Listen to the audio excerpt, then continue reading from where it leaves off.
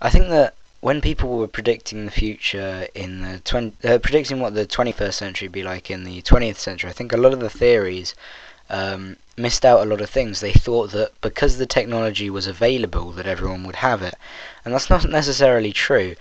The technology is available for a lot of things now, for instance flying cars, but there are good reasons why people don't have them, and it's not just the technological advancements that you need to look at, it's also the price of these technological advancements. How much will it cost to have flying cars? How much will it cost to change the rail systems to a maglev system rather than a conventional system? And for instance, going to space. Well, yes, we have the technology to go to space. We perhaps have the technology to go to Mars. We pretty much have the technology to live on the moon and mine it, but why aren't we doing this? Well, it's because there's a lot of money involved in these things that just isn't really invested in. With the moon, it's going to be a situation where the first person to go there is going to be the only person for a while, but once that person is seen to be successful in their exploitation of the moon, everyone will be going there.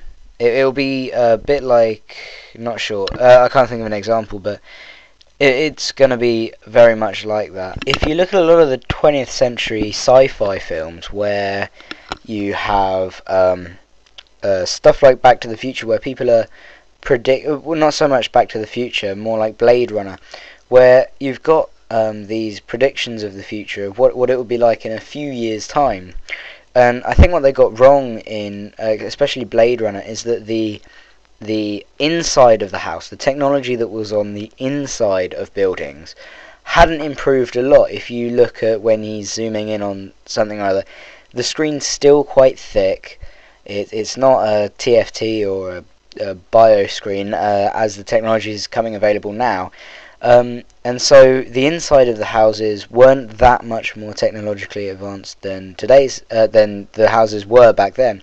But what had advanced a lot is the buildings, and of course this is different to how real life works. In real life, the buildings take a long time to build and upgrade, and although buildings have got bigger, and we do have some buildings that, for instance the Burj Dubai, which have the technology that they predicted for buildings, it hasn't been used in general cities. You don't have cities of buildings with the average height of the Burj Dubai, or sorry, the Burj